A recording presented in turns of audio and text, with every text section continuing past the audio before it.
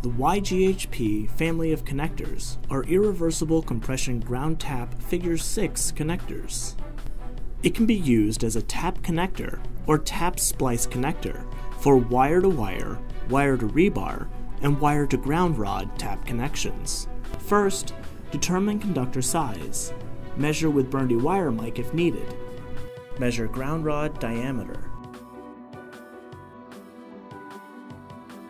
Choose appropriate connector of required size based on conductor size, rod size, or rebar size. Use suitable crimping tool.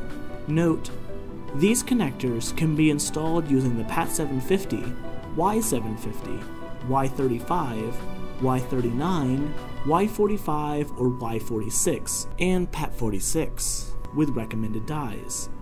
Other Burndy tooling options may be available. Contact Burndy for more information. First, drive ground rod completely into the ground before installing connector. When connecting to a ground rod, pre-crimp ground rod to increase mechanical strength using the appropriate pre-crimp die. Select and install proper die and tool. The die set information is stamped on the connector.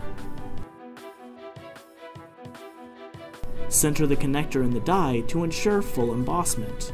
Place tool and connector on the cable.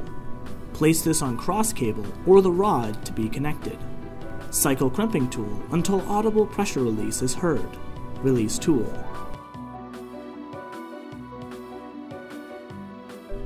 To learn more about the YGHP 29C29 and other Burndy products, visit burndy.com.